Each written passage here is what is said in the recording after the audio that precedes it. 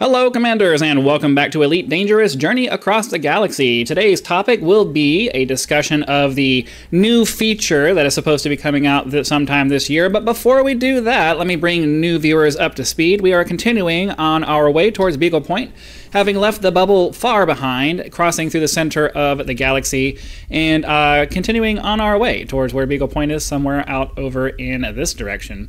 I'm actually kind of curious to see if we can... if we're close enough to actually get a, let's see here, Beagle Point. No, still 30,000 light years away, so we got a little bit of a ways to go. Let's go ahead and get off the ground. I'll bring the new players up to speed on what it is that we're doing, or the new players, the new viewers up to speed on what it is that we do in these episodes, and then we'll get into our discussion about the new feature. So our primary goal for this series is working on our exobiology, and basically we just try to stop as many times as we can, trying to find biological signatures as we go. We're also looking for high-value planets to scan, such as water worlds, ammonia worlds, and Earth-like worlds. So, you know, we're also trying to find those as we go. Generally, I'm trying to explain all of this as we're jumping into the next system, but unfortunately this particular system has, or this particular body is in the way of our next jump scan, or in the way of our next destination and our next jump. So there we go. So I'm having a little bit of a hard time mumbling until we get on our way to the next thing. So now that we're charging, what we typically do is we'll hop into the next system, press the check out the system map to see if anybody's actually explored anything. Then we'll use our full spectrum system scanner to see if there are any high value planets, as well as any biological signatures on any of the planets. We're looking for at least 2 biological signatures to justify spending the time to go and check them out. Single biological signature is only going to put us in a situation where we're going to find bacteria 99% of the time. So let us hop into the system here. We'll pop the discovery scanner, because you always have to do that regardless of whether you're exploring or not. It just makes sense to do it. Check out the system map. A lot of times I forget to check the system map because it's, you know, most of the time nobody's seen any of this stuff. We'll get out of the star's influence right here. Pop down into the full spectrum system scanner. Check to see if there are any Earth-like worlds, ammonia worlds, or water worlds. There are none, but since there are few enough bodies here to justify doing a full-on scan, we'll go ahead and do that now. Looking for biological signatures up there in the top right where it says features. That is it. So now that we're caught up with the process for all of this stuff, I know that those of you who have been watching this stuff probably get tired of hearing me say that over and over again, but you have to remember that most of my viewers are new viewers and they don't know what's going on. So I have to kind of go through the process. Anyways, you guys came here because the title said we were going to be talking about the new feature that is supposed to be coming to Elite Dangerous sometime this year.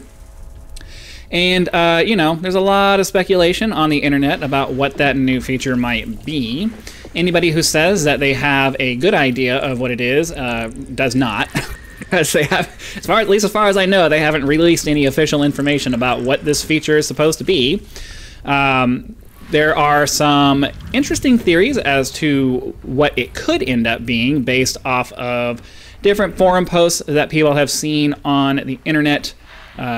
And also just things that the developers have said in the past. I personally can't attest to whether any of that is reasonable or not, because I don't really follow the forums, I don't really follow the development process. So anything I say here is, just like everybody else, pure conjecture. Unfortunately, there wasn't anything interesting in that system. So all I can do is just kind of repeat some of the things that I've heard from other content creators on the internet as they talk about the various things, the various features. So as far as a brand new feature goes, obviously I think the thing that many of us in the community would love to see would be ship interiors.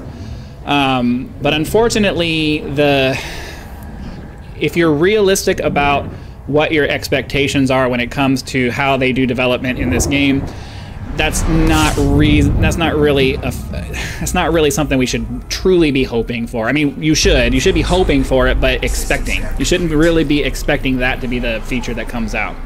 Obviously, as somebody who loves being in my ship and somebody who was really hoping that Odyssey was going to be the first step in, you know, EVA related activities, and also being able to walk around the ships that we've been flying for many years, that would be my #1 priority as far as a new feature, but the amount of work that would have to go into providing full-on interiors for each of the ships would be quite a lot, and I believe, based off of what I've seen other content creators say about the FDev's financials, like the company's financials, and just their path in general, I don't see ship interiors being what they announce once they get around to actually telling us what the feature is going to be.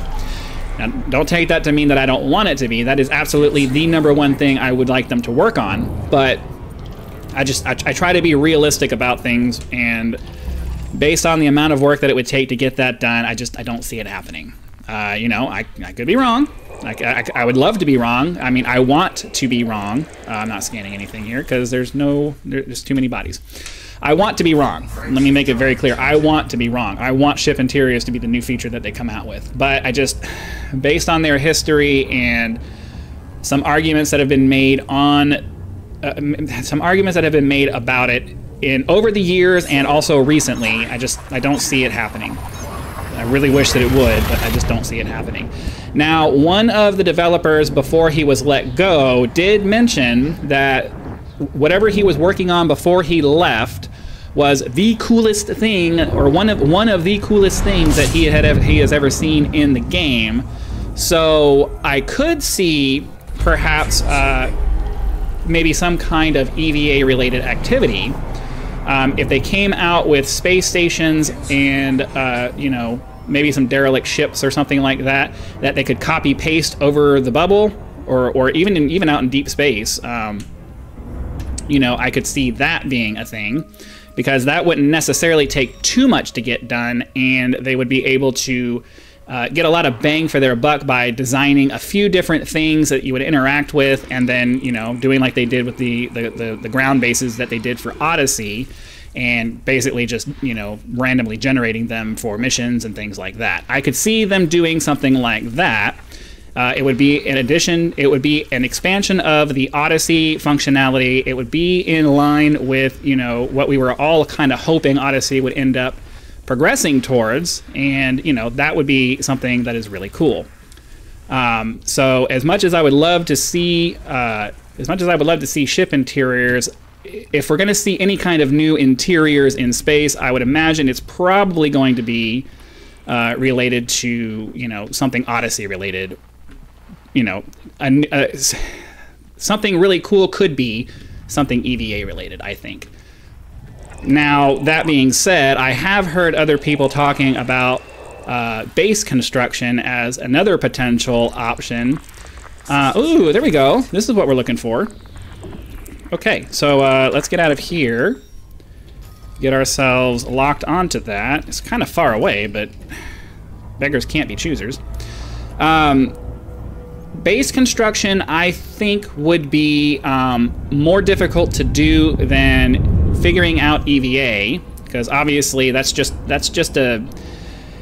already have character models, so that's not hard. And then all they would have to do would be to figure out a way to take your character out of the ship. They already know how to do that because you're able to walk around on the ground, and then just make your character able to move through 3D space. They already know how to do that because you're able to jump around on planet surfaces and use your jetpack to go up and down and move around and all that stuff. So I can't imagine that creating EVA from this point would be that difficult, outside of they just need to be able to make it so that you're able to exit your ship out here in the Super Cruise area. So I can't imagine that would be that difficult to do.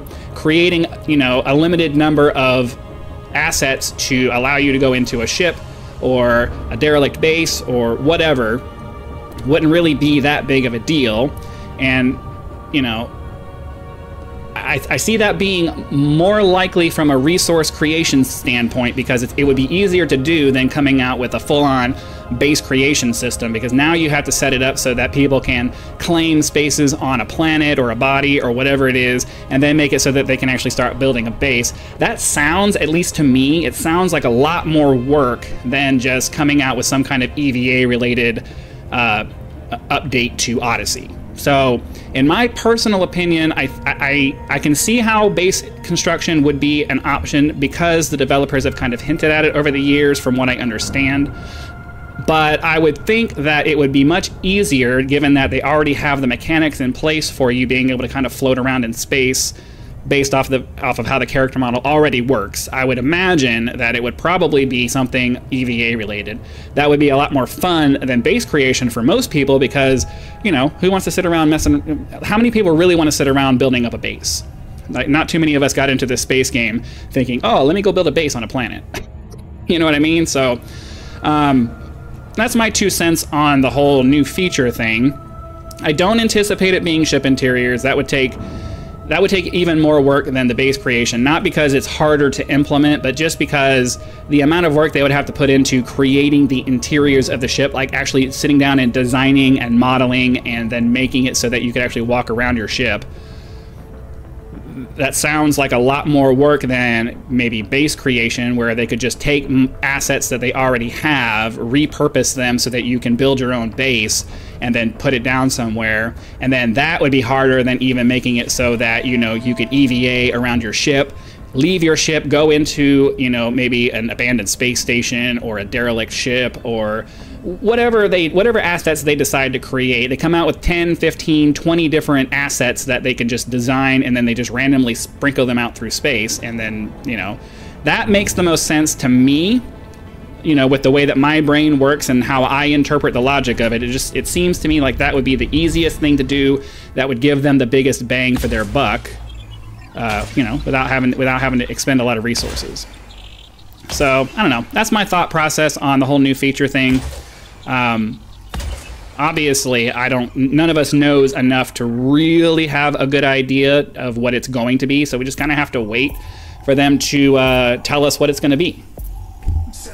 Hopefully my logic makes some sense. I'm sure some of you will disagree because you know, maybe you have a different idea of what you think is going on. That's totally fine. We all have our thought processes, and we see things one way or another, and you're free to, you know, have your own opinion on it. So let's get down. We have some Fonticula here, trying to as we continue to try to level up our biology. Fonticula isn't exactly the most exciting thing anymore because we found so much of it, and it's fairly common, but it's going to be more money in the bank when we go to drop off all of our data once we get to Beagle Point.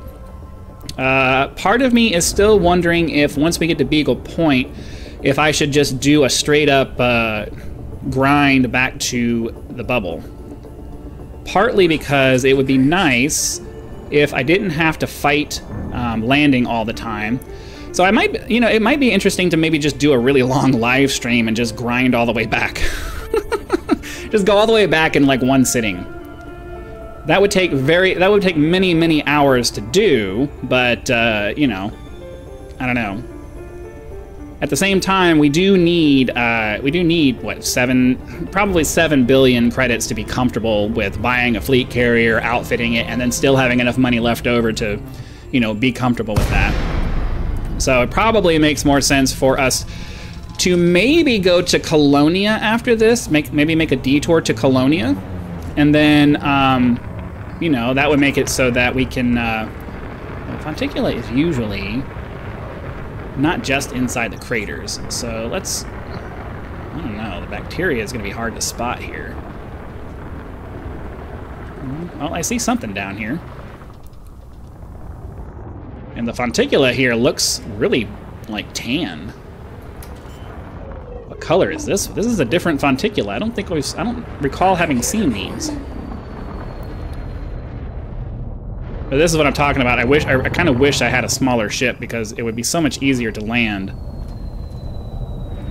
and not have to like hunt around for landing spots. Because look at this, I should be able to land here based off of what the terrain thingy is telling me, but for whatever reason I can't. Let me try a different orientation and see if maybe that'll give me the blue light. Oh. Come on.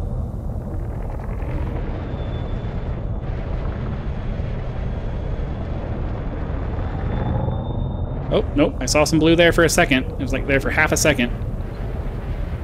Not even a half a second. Where was it?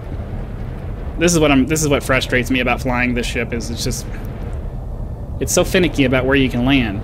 Like why can I land where that little blue part's popping up?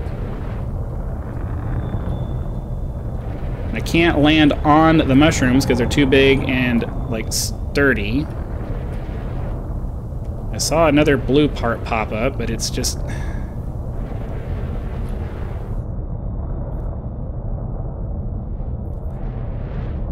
This is so ridiculous.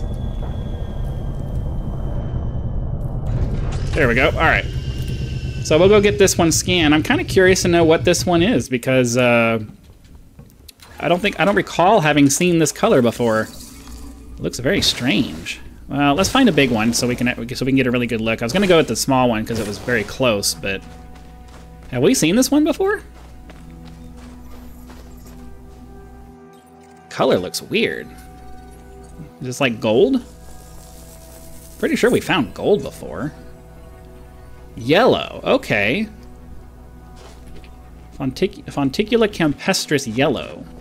I don't know that we found yellow before. I'm pretty sure we found gold, but I don't think we actually found yellow, which is weird. You would think that, you know, gold would be a little bit harder to find, but I don't recall having seen an actual yellow one yet. So let's fly around and see if we can find another patch, preferably in a more flat area so we don't have to hunt around. Trying to find a place to land.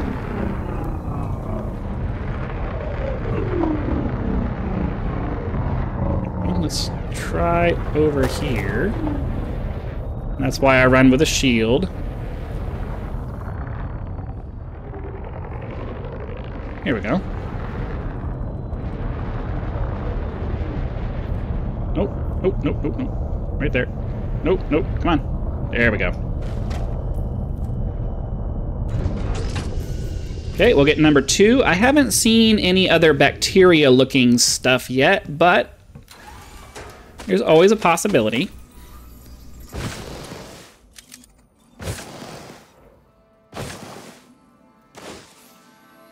So we're already at the 17-minute mark. We're gonna go ahead and end it on this planet, but we're gonna go and look and see if maybe we can find some of the bacteria here to make it extra worth our while to have stopped.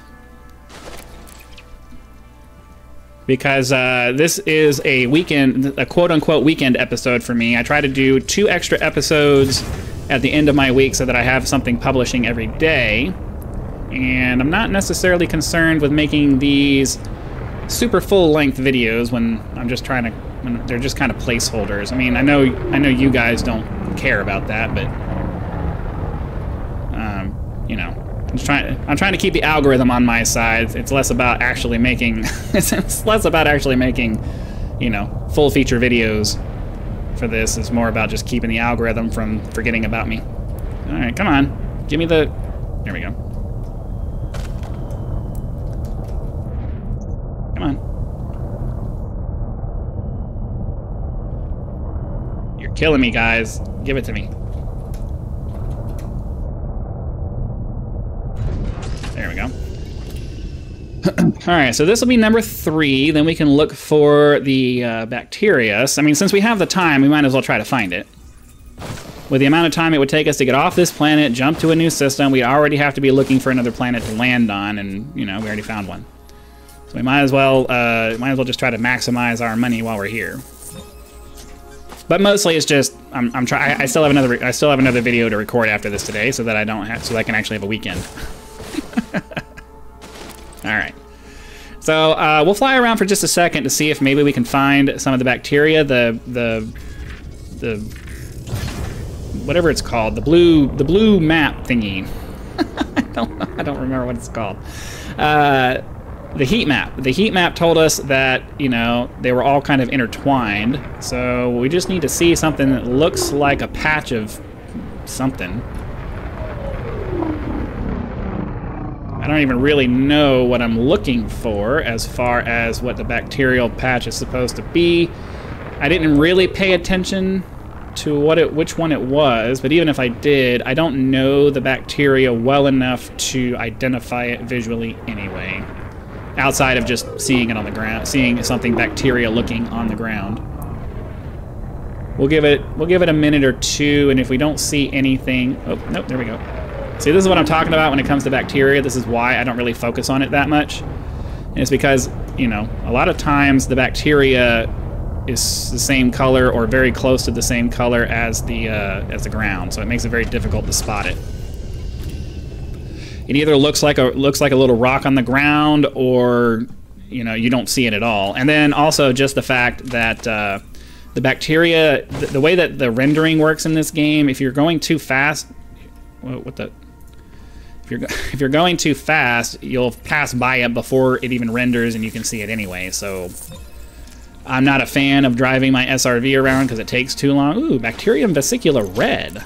I don't remember seeing... I wish it was actually red, you know what I mean? Like, if it's going to tell me that it's red, you know how much more interesting the bacteria would be if the bacteria itself was actually the color it says it is? Because I've seen some pretty interesting colors associated with the bacteria, but they're all the same. They're all modeled the same way, which is weird because they went out of their way to make the things like Fonticula actually look like they're like the colors say that they're supposed to look.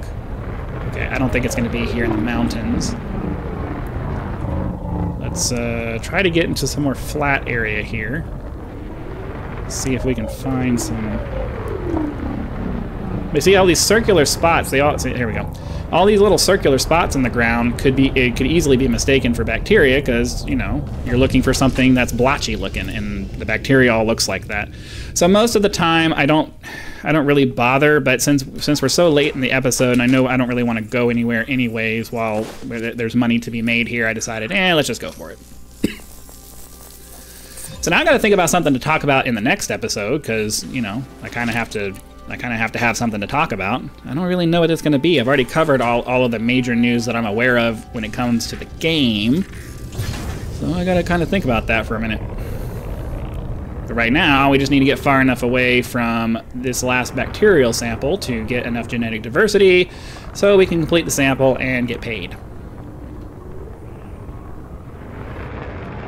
Okay, that's not bacteria, I don't think.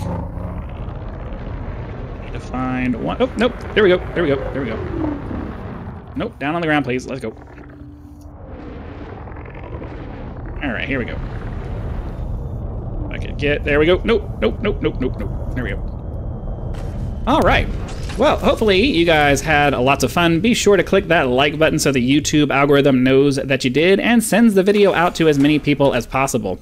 Subscribe to the channel if you're not subscribed already so that when the next video comes out, it will show up in your video feed and you will be able to watch it as soon as it becomes available. Channel members do get early access to all of my content, so be sure to click that join button, check out the list of features in addition to that one that are available depending on which tier you choose, and decide if any of those are right for you. Your support is greatly appreciated and is a critical step in helping me become a professional YouTuber, so, consider joining the channel. Again, thank you very much for your time. Hope you guys enjoyed this flight, and I will see you for the next one.